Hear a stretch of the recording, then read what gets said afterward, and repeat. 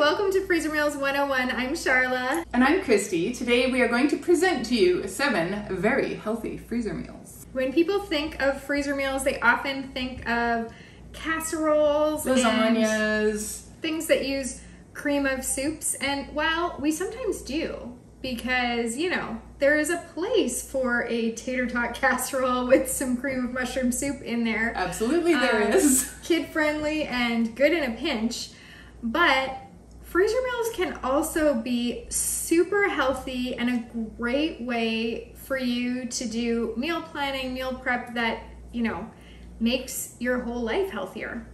Now, freezer meals with extra vegetables in them, as you're going to find today, it's going to make you have to do a little bit more prep work up ahead, but that's okay because on the day of cooking, you're going to find that these are super fast and easy and delicious to put together, and you're going to be so glad that you did the work up front. Because you're not really going to have to make side dishes. Everything is all included for most of these. So let's get started and get to the first recipe. This is our sheet pan cashew chicken. Oh, so good. It's so good. And we just, did we discover it by accident? We tried it out, and like, it was one of those ones where we like phoned each other of, have you had the cashew chicken sheet pan yet? Because it is really, really delicious. And you had it first. Yep. And then I think like the next night we had ours, and she was right. It was primo. So good. And you've got your veggies in there.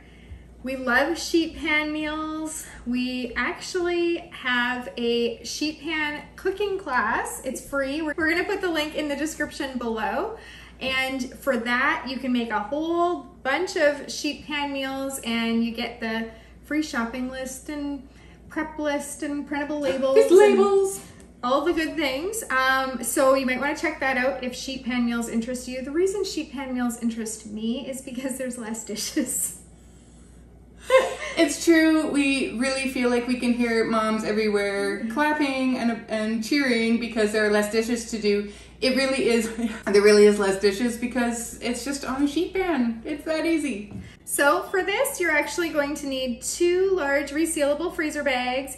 In your first bag, you're gonna add some boneless, skinless chicken breasts that you went ahead and prepped by cutting it into 1-inch cubes. Then you're gonna add some snow peas or sugar peas and your cashews. Those are raw and unsalted. And then in the other bag, you're gonna add some yellow pepper that's chopped, red pepper that's chopped, orange pepper that's chopped, purple onion that's cut into chunks. Now you can see that already this is looking so healthy because it's got all those beautiful colors in there. And then in a bowl, you're gonna mix together some soy sauce, rice wine vinegar, sesame oil, minced garlic. We like to use the garlic from a jar because it's already minced for us and it just saves some time. And some ginger. We like to use ginger from the squeezy tube because it tastes nice and fresh, but again, we save some time on having to grate it ourselves. So you're gonna mix all that together and you're gonna pour half of that into the chicken mixture and half into the vegetable mixture. You're gonna squish them to combine them, and then you're going to remove the excess air, seal them, staple them together above the seal so that you don't have holes in the bag, and then we're gonna freeze them. Now on the day that you go to cook these, you're gonna pour out the bag that has the veggies in it onto a baking sheet. Now usually I put parchment paper down on my baking sheet just to again make those dishes a little easier. And then you're gonna bake this for 15 minutes, and then you're gonna add the chicken snow pea cashew mixture and toss it back in the oven for another 15 minutes. If you want, you can top this with some fresh chopped green onion and sesame seeds. This is so delicious. You can serve it on cauliflower rice or just on its own because there is so much here. This is really, really good. I think the first time we made this one as a side, I don't really know what I was thinking. It was because we had just done a whole mega session and I wanted to try both. So for the side, I made the sriracha cauliflower and chickpea Oh, that's a sheet big pan. one. It was another sheet pan. And so it was like a lot of food. And then I did not need the rice. Right. Like there was definitely a lot of food, but the flavors went really nicely together. It was kind of like I had my own little Chinese food night, Asian food night. It was good. You can find the recipe for this in the description down below. This next recipe is our chunky bolognese sauce. We have been making this one for a long time. It's a great one to throw in your slow cooker on one of those busy days that you are just go, go, go, and you need to have something ready. You can whip up some pasta to go with it, and bam. And then you are done, kids are fed, and it's got veggies in here. It's got veggies right in it. So hear me out. In our bag, we're gonna combine some ground beef that's already been browned. We're going to add in a diced onion, some chopped celery sticks, some chopped zucchini, some garlic, a little bit of bacon, because bacon does make everything better. If you wanted to reduce your fat content, you maybe would want to omit the bacon, but you'll lose a bit of flavor. Or and that's use okay. turkey bacon. You could use turkey bacon, totally. We're gonna add in a can of diced tomatoes and a couple of cans of tomato paste and some water right in there, and along with some Italian seasoning and salt and pepper. We're gonna mix it up in our bag, and then we're gonna seal our bag up really nice and tight, getting rid of all of that excess air, because air is what's gonna cause your freezer burn. So we want to make sure that this is gonna last a full 3 to 6 months in your freezer. On the day of cooking, like I said, you just wanna get this thawed, get it into your slow cooker on low, 4 or 5 hours. And then when it is time to eat, you can serve this on regular pasta. You could do like your zucchini noodles. You can have those little noodle fire sort of gadgets that you can have in your kitchen, or spaghetti squash. Okay, I have to take a minute and I have to do a shout out. I'm wearing this shirt just to do a shout out. Ryan McMahon, I hope I'm saying that right. I went to a backyard concert. Like, how much fun is going to a backyard concert? That is really cool. Yeah. We went in October to our friend's house right around Thanksgiving, and they had a living room concert with Ryan. Canadian Thanksgiving.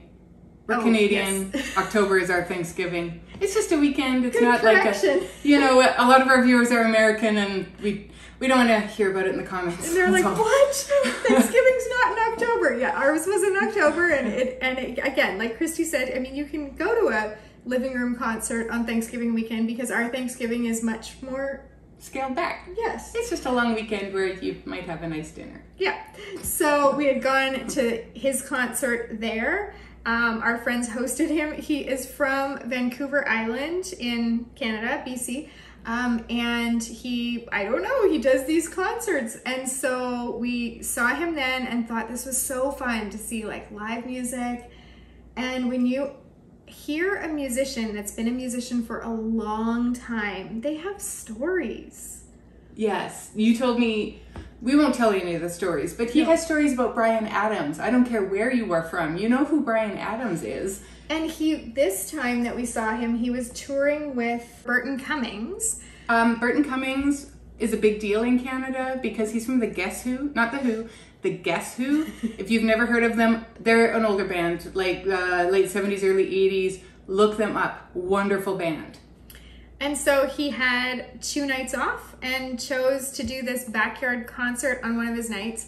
And so my husband and I went with some other friends of ours, and Christy and her husband almost came, but it just didn't quite work out. It didn't work out. We'll get there. We're coming, Ryan. And I met his wife that night, and I told her, I'm gonna buy a shirt just so that I can wear it on camera and do a little shout out and tell you guys to go and look up his music, because I'm a lyrics person and he's got some good lyrics. And for a little while, he was with a band called Lion Bear Fox. Right. And I had to really think that through. They have a song called Shine that has really good lyrics. And it was like, they gave us free CDs that night of Lion Bear Fox. Because they can't sell them now. Because they're CDs. Well, also I guess. Well, the band broke up, right? They're not carrying them in stores anymore. So he has some really good lyric songs. If you're somebody who likes to poke around and find some, you know, kind of not top 20 music, just a little undiscovered or less discovered music, then check that out just for something fun to do today. That's right. That's good. Christy is huge into music and always goes to all these like amazing concerts. And so here I am with my little backyard concert, but this is like my speed. This is my style. And do you know what? For me, it really doesn't matter if it is a huge concert or if it is a backyard concert. Live music does something to me that I just, and I'm not a lyrics person. I'll be one of those people that years later, I'm like, really? That's what they were? Justin Timberlake, Sexy Back, totally had something wrong in there. And my 15-year-old daughter was the one who schooled me on that. Mom, you're saying that wrong. I'm like, am I? Oh, I was.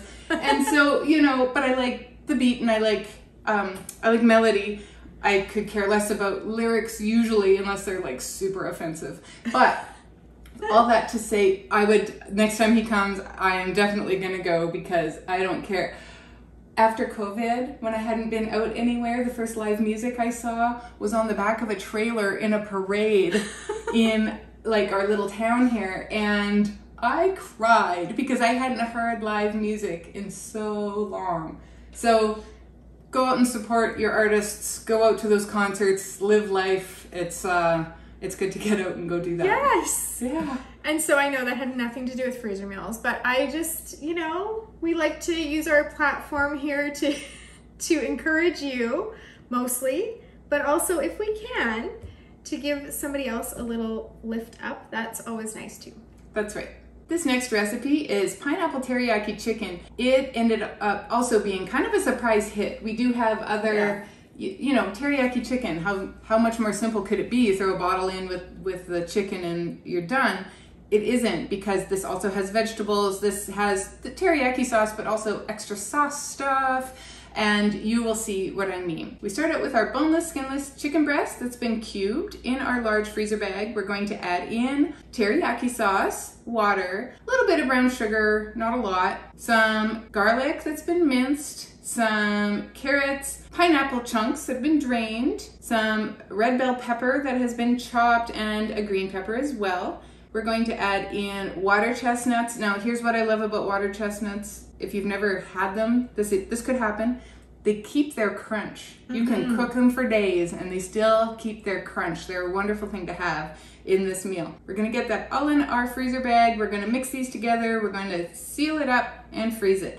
On the day of cooking, we are going to thaw it and throw it in the slow cooker again, on low for 3 to 4 hours, or you can bake this in the oven, about 50 minutes. Make sure that those flavors are good and melded, and it has such a lovely sauce that it goes beautifully over rice, or you could probably do some rice noodles. That would be good with this too. This Moroccan chickpea stew is a recipe that I adapted off of one we tried in a restaurant in Kamloops, BC. It is a nice hearty vegetarian meal.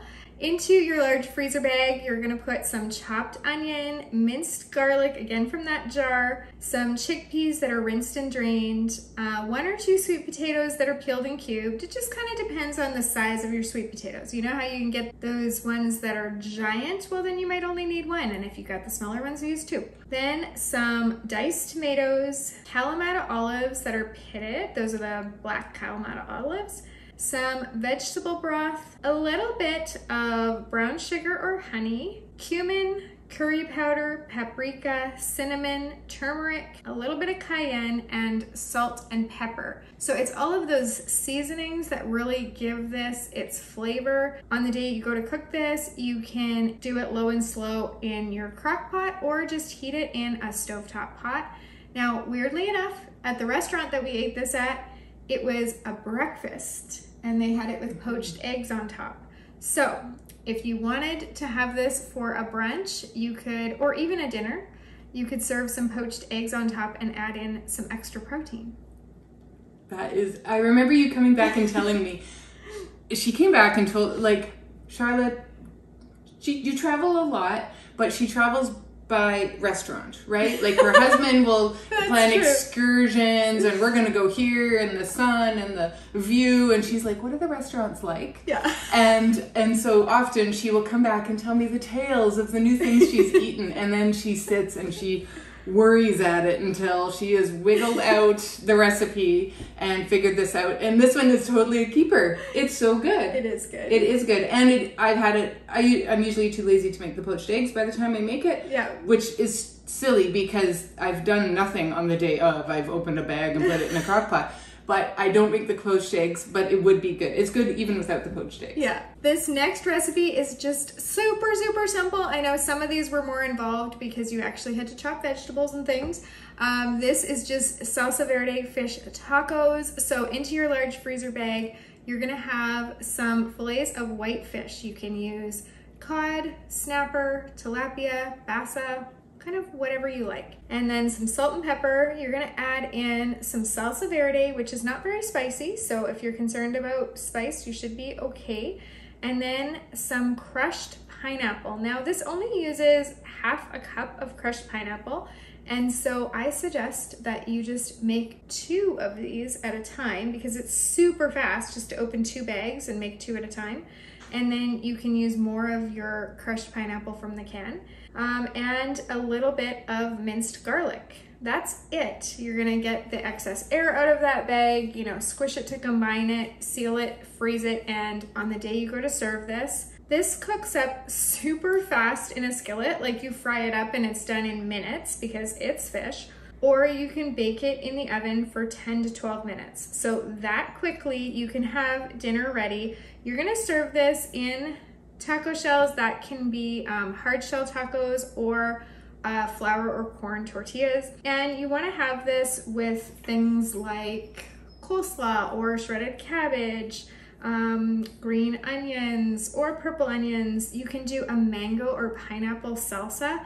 There's a grocery store near us that actually just sells pre-made mango or pineapple salsa, and that's a nice little cheat if I'm having this. I have made my own mango salsa too, but that's a nice little faster way. Some shredded carrots, and you can buy those pre-shredded already. Pico de gallo salsa, you know, jalapeno or serrano peppers, guacamole, sour cream, or crema, like whatever you want, whatever you like to have on your fish tacos. Go ahead. That's right. Oh, chipotle mayo is really good, and if you want to squeeze some fresh lime on there, it's just nice and fresh. And this was so fast to make that on the day of, you don't really mind getting together those toppings because that only takes you a few minutes too. That's right. This next recipe is Thai chili chicken lettuce wraps. Yes, you heard that right. This is something that you can get at a restaurant near you, and this will taste almost as good. Maybe better. It is restaurant quality. So we start out with ground chicken, and let me tell you, you're gonna love this because I don't know about where you live, but in our area, that is a very frugal meat to buy. So it is good. We start it with our cooked ground chicken. We're going to add in garlic, minced garlic, diced onions, roasted cashews, matchstick carrots, diced red peppers, fish sauce, and some soy sauce. We're gonna mix that all around together and seal that bag up. Yep. In a second bag, we're going to add in some sweet Thai chili sauce, a little squeeze of lime juice, and some sesame seeds. We're gonna mix those around and take the air out of that bag too and seal it up. And then we're gonna staple these bags together. Make sure that you staple above the seal, or you're gonna have a hole in the bottom of the part of your bag and you're gonna have a mess. On the day of cooking, you do wanna thaw this. You get it into your pan and you get it out of your pan. This is gonna be fast. You're going to just heat it through until it is just nice and hot. And then we are going to spoon it onto a lettuce leaf as if we are sitting in the restaurant, and we're going to add the steam fried noodles and a little bit of maybe chopped cilantro, and then that sauce. We're gonna spoon that right on. It is zippy and tangy, and you're gonna eat it like that. It is delicious. We've done this for appetizer night. We've done this as an entire meal. It is so good. And no one can believe it's a freezer meal. It's kind of true, right? I was asked by my brother-in-law if I could bring an appetizer to their house. They were hosting us, and I brought this, and they were just blown away. Yeah, it really is that good. So get out there and make it and have yourself some restaurant quality food at home. This recipe is our garden taco rice. It's a recipe that I adapted from this little tiny cookbook that I bought in the grocery aisle.